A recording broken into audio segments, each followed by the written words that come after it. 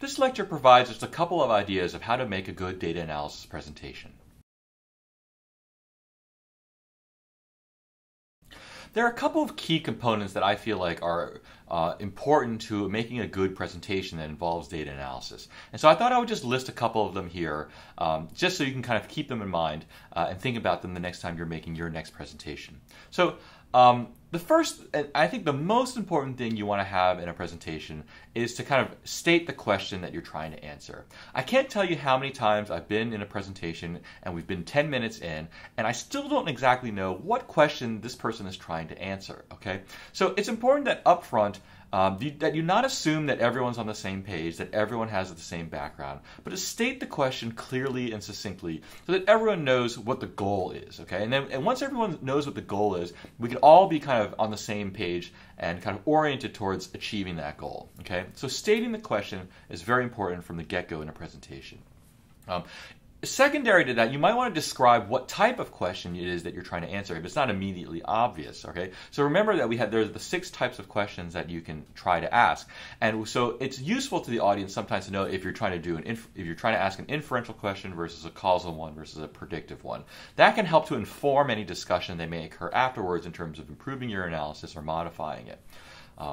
Another thing that I like to do, and I think is very useful, is to show the data. Okay, it's often helpful or tempting to just show summaries or even just kind of not even data summaries, but just kind of summaries in words of what the results are. But it's actually very useful to show the data. But just as a warning, though, this can be a double-edged sword because people like to talk about data when they see it. So if you want people to have good discussion, to have informed discussion that may be useful to you, I think it's very useful to show the data because people love to talk about data. So even if you don't want that discussion to happen necessarily, you may be better off in the end if it does happen. And so to this extent, I find plots are better than tables because plots show people, a summary of the data, but they also show people deviations from what might be expected. And so plots are very useful for kind of producing discussion and kind of encouraging people to think about the data. When it's possible, if you're making a presentation and you're showing the data, if you're showing some summary or a kind of a statistic about the data, try to show a measure of uncertainty to go with it. And the reason why is it just provides for a richer discussion when you can incorporate the uncertainty into any predictions or any estimates that you make from the data.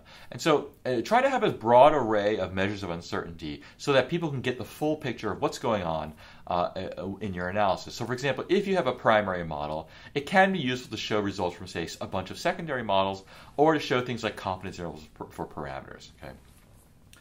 Lastly, I think it's important that when you present results from a data analysis, that you separate 3 things. They're the evidence, the interpretation, and the decision.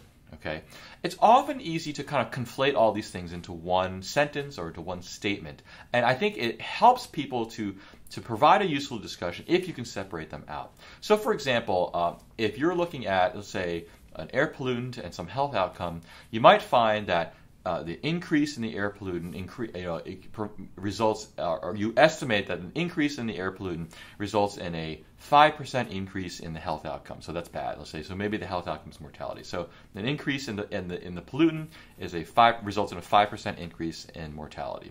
So that's the evidence. Okay, that's the result of your analysis. You estimated some parameter, and that was the result. And maybe there's a confidence interval that you can present around that too. So the interpretation might be, okay, air pollution is bad for you, okay? And then the decision might be, we need to lower air pollution levels in whatever environment we're thinking about. So there's 3 separate components there that all can be evaluated independently. Given a set of evidence, your interpretation might be that, if it's only 5%, maybe air pollution is not so bad for you. Or it might be 5% and that's terrible. But your interpretation can be made separate from the evidence that's provided. And furthermore, what you do about it is further separate from what you think about it, how you interpret it, and what the evidence is. So separating the evidence, the interpretation, and the decision can help people think about the different components and can weigh the evidence in terms of how they would act differently or how important that evidence is to whatever process they're involved in. So I think doing that provides for a useful presentation and provides for a more important, a useful discussion about the meaning of your results and what we should do about them.